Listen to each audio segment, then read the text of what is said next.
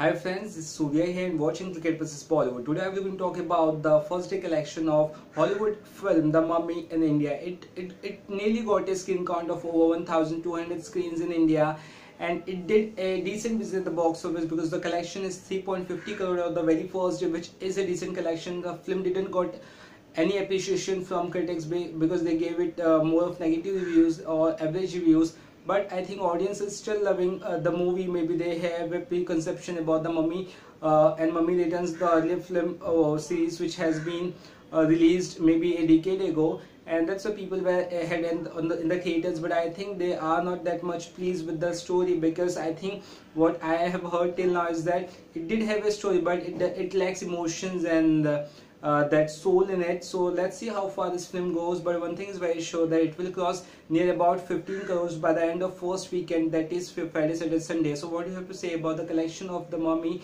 Tom Cruise star film? Do let us know in the comment section below. If you really like this video, do subscribe us, and you have to if you get ready to watch more of such videos in the days to come. Till then, bye bye.